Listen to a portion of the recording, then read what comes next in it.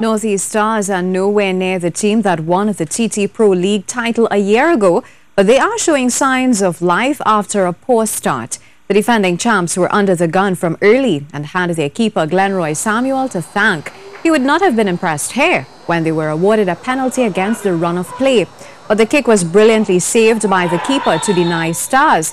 But Samuel would get a chance to return the favor after a penalty was awarded to Caledonia. Once again, Samuel came up big as he was all over a poorly taken spot kick.